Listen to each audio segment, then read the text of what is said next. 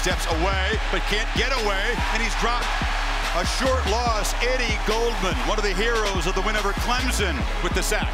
This is exactly what Charles Kelly wants to see, is a push, squeezing Everett Golson. Don't let him break contain, but also don't give him any lanes to step up into. Plays mind games. I don't know what he's telling him, but it's working.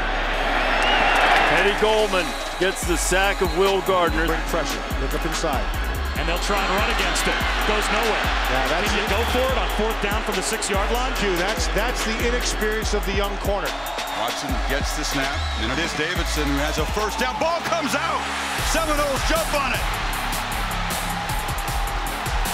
Turnover, Florida State.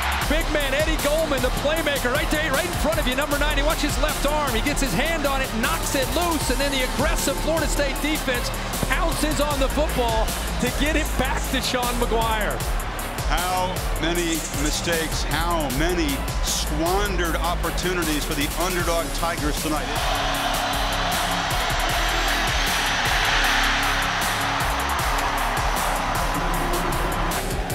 For the Orange. And on 1st down, it's a loss of 2 as Gully is swallowed up by Featherston and Goldman. Dug themselves a hole at home. Yeah, absolutely.